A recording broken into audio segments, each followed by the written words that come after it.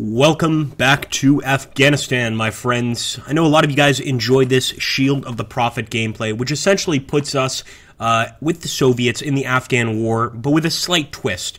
And this slight twist in alternative history is that the Iranians have stepped in to actually assist the Afghans. Now, in this particular battle, we're actually supposed to defend from an Iranian or Afghan attack coming from here. There's 3 victory locations here. There's also a valley location right here that we can take. And what I'm going to do, I'm going to take these tanks here, and I'm going to order them to pretty much take the valley. I think I'll spread them out just a little bit.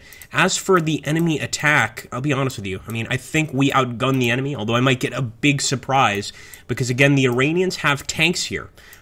In this battle and in this campaign, it's not just against, enemy militia or Taliban fighters or anything like that. This is actually against the Iranians too. So I'm just going to go ahead, pretty much make, kind of substandard defense, to be honest with you. We've got some mortars here, so I'm going to take this mortar and put him back here, and I'm going to take that leader unit and also keep him back here. Let's grab the tank and the armored car and put them up at the front. So I'm hoping this will be sufficient to dissuade any of the Afghans from overtaking us, let's say. I'm going to go ahead and finish the deployment, and at this point, all I really need to do is order this unit forward to take that point. There is a point there. You guys will just have to trust me. I keep the waypoints off so that the game looks a little more realistic, and I'm actually going to make it a covert move. So I'm going to move in there quite slowly, and you know what? I want this leader unit to actually fast move over here behind the tanks. Guys, let's get into the fight. Let's see how it goes. I'm going to go ahead and press start. And as I always do with these tank battles in Graviteam Tactics, I will come back when the action begins. But initially, I just want to kind of get a look here at our front lines, see what we're looking at. A lot of beautiful tanks ready to fight here. And hopefully, they come out on top. Of course, only time will really tell if these guys can actually destroy the enemy. But I feel pretty confident. We've also got some mortars back here in case infantry attacks. Let's just hope we're not facing too much. But across the rolling sands here, anything could be coming for us.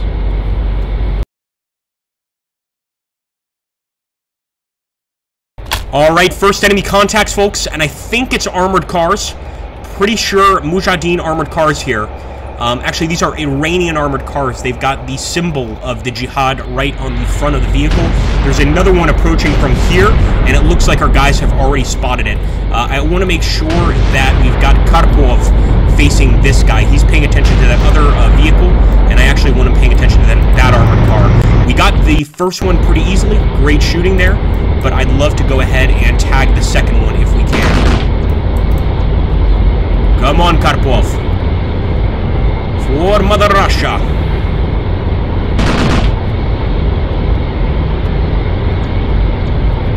Receiving orders. Oh, we've got a bunch of enemy contacts there. Good shooting, Karpov. I think he may have killed it, but we've got to jump back. We are under heavy fire suddenly. Let's see what Karpov's hit did. Oh, second hit completely annihilated the damn thing. We see an enemy gun here, probably from the crew. Let's take a look at that new enemy contact all across the valley. All across the valley, we have enemy contacts and tanks right there, where we decided to do the, where we decided to do the, recon move is over here, but over here, you get that, come on, mouse, what are you doing to me?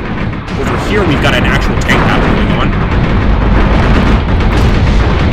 and I actually just want to keep our guys right where they are.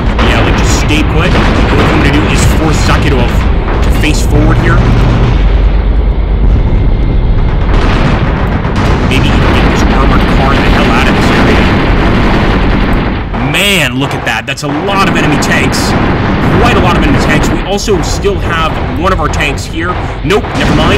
Sorry, that's our, actually just a standard APC. Oh, man, things just got a little crazier. Let's take a look at the right side. Maybe we're going to need to bring in our tanks over here to assist. Zabutin, Grubev, and Gazhakov. I'm going to force them forward, guys. We're going to attack with them. Hopefully we'll be able to hit the enemy from the side, but I'm thinking that the topography is going to make that pretty difficult. Nonetheless, we're taking the fight to those enemy armored cars. Let's go, baby. Oh, nice! Yeah, he's definitely firing at something over there, but looks like just enemy infantry. did take the key point, and I'm guessing, yep, it's going to be the covert area. So we're going to immediately grab these tanks, and you know what we need to do with them. Fast move over here to try and stop the enemies from overwhelming us here with their armor. Let's just take a look here at the Iranians. They've got some pretty nice armor here, guys. Look at this. And it's all entrenched, essentially. So again, they're not attacking on this end. Not necessarily a point in us getting into a fight we can't win. We are bringing those tanks over, but at our own risk. I'm thinking it's much safer to push the tanks over the edge here and fire on top of them, basically. Advance. We'll even move the armored car forward just to wipe out some of the infantry.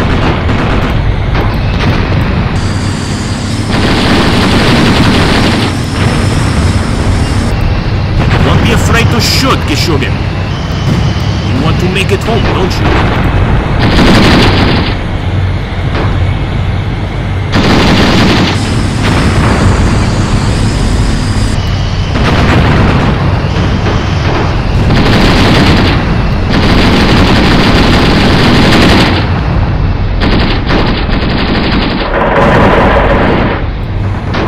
Taken again. Beautiful. That's going to be this key point over here, so they clearly were not really trying to defend that one too much. Though we just destroyed another armored car over here, they might have some more assets here that we're not really paying attention to, but, you know, the most valuable assets for us to destroy would be their armor. Their actual tanks. So, I think we keep pushing.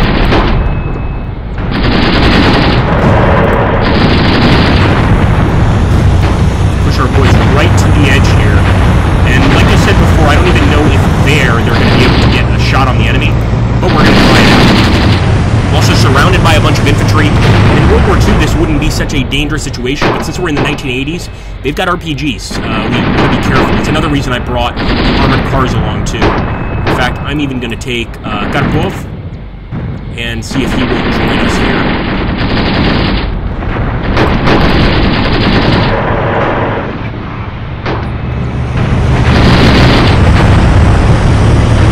Up the hill, boys. I make sure the guns are actually always forward here. And if it's showing up blue and not white, that means we do not have a visual on the target. We need to actually get a visual, and to do that, I fear we may have to actually cut across this plateau and show up on that side. And even then, I mean, it's gonna be quite tough on our tanks. I mean, the desert in general is tough on machinery, but I think it might even be impossible. See how those other tanks are going. This is our recon squad.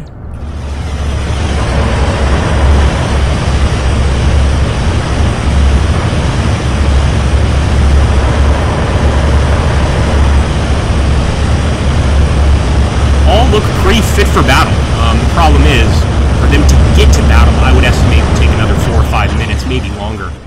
This is, again, not easy terrain to traverse.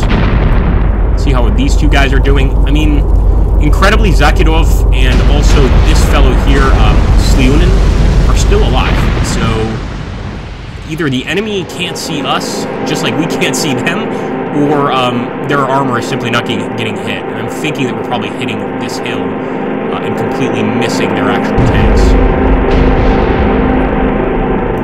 Oh, that was almost a hit right there on the top one.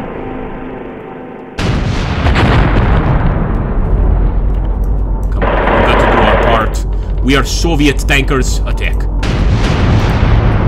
really nice hits there for the top one. Again, not sure if it really amounted to much. Let's take a look.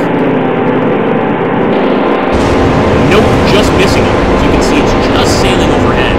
Now, the enemy is asking for a ceasefire. We're definitely not going to be accepting that ceasefire. And now they just decided to continue the battle. That was a quick switcheroo there. Leads me to believe that they like the fact we attacked, which maybe not the greatest decision, Agripa. Over there we've got another enemy anti-tank, or not anti-tank, another enemy armored vehicle. So I'm going to move over there, actually, and see if this guy, Karpov, can take him out. He's already taken out one of the enemy APCs. I'm sure he can do the same with the rest.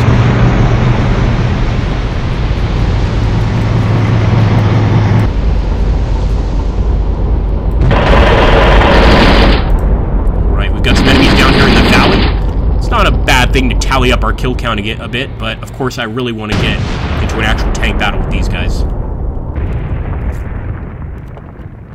I think the Politburo would be very happy with a victory here in the Afghan deserts, as it were.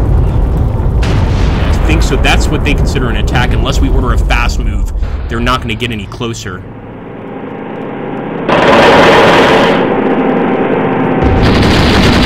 Thing is, these guys are just in such a good position. I couldn't think of a better position on this map for a defending unit. So, unless we were on this side, and even then, they would all spot us.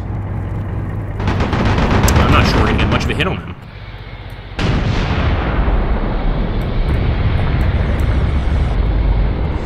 Looks like Kuprov may have a visual on this guy. Almost had a visual on the guy on top. As soon as we break this hill, it's pretty much a do-or-die moment. I mean, somebody's going to get killed, of course. But if we can break that hill, I'm almost certain that we'll get a hit on an enemy vehicle. Not sure if that hit is going to kill it or just pretty much make the enemy aware of all the units we have here. And then it just turns into an utter S-show for us.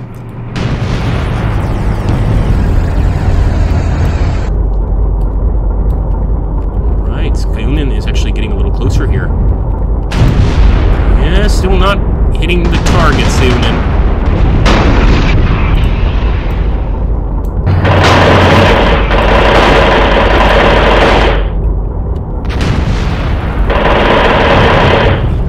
What the hell is that? Is that... maybe it's an RPK? It just sounded really strange.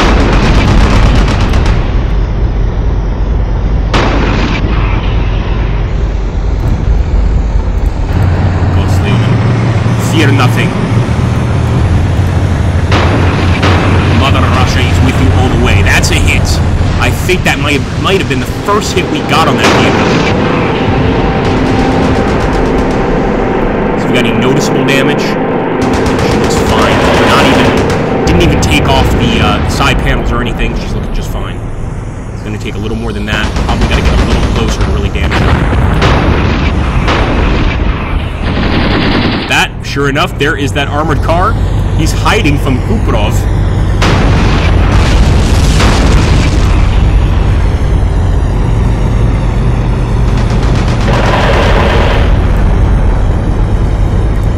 There he is, Kuprov. He may have just lost targets. Really, man? Oh, never mind. I thought he lost the target. He lost the visual, but he knew where the enemy was before and just torched him. Look at this. We got enemies escaping from this vehicle, completely on fire, and nobody's going to escape this thing alive. Absolutely not. Although we just had a commander killed and a vehicle lost, and that's actually our covert team moving up here. It's not our initial attack team. This is our secondary team moving up.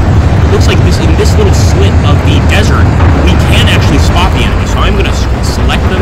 Hopefully our men will start targeting them as well. But sneaky by the Afghans, or actually the Iranians, really. Since the tankers are definitely Iranians and not Afghans. Alright, we're about to break the top here. This makes me very nervous. And you know what? Zakirov has also broken the top. Come on, man. Nice! Zakirov got a hit. Jakotin, excuse me, this is Jakotin. Gonna keep firing. Oh man, another one right there. That tank is done. Totally torched. Come on, you will be hero of the Soviet Union for sure, my brother. Now the enemy wants a ceasefire. Of course they want one now. And actually we have a better visual on this guy right here. He destroyed another one. Now Zapotin is going to go for the kill right here. 3 kills. Oh, guys, I know usually you would say this is a terrible idea, Grippa, don't attack it in first tanks, but I think it might just work in this battle. Zapotin, don't get too close, brother. Another hit. He may have survived that one. The rest of the enemy tanks are on fire. He's popping smoke. He's actually popping smoke, trying to save himself. Nice hit again from Zapotin. The enemy tanks really know what to do because they would have to turn against each other to be able to hit this target. So it's all up to him. It's all up to this tanker if he can kill Jabotin. and he certainly could. One good hit, but we just took him out. Look at that, guys. It is a beautiful thing. Just a beautiful thing. Let's keep on keeping on. The Soviet army rolls forward.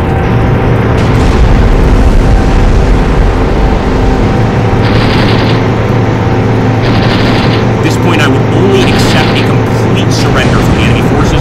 That's a dead tank right through the back, right through the engine. Even if it's not set on fire, that thing cannot be used anymore. And sure enough, look at that, guys. The enemy retreats.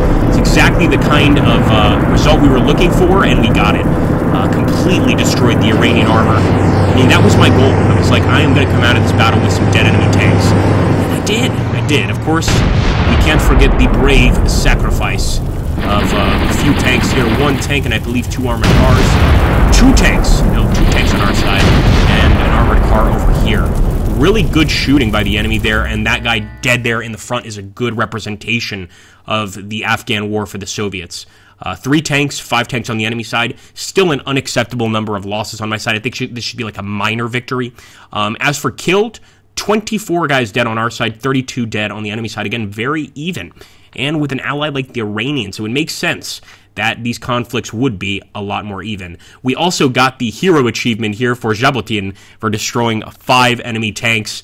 Really, truly a hero of the Soviet Union. Thanks for watching, guys. Take care, and I'll catch you on the next one.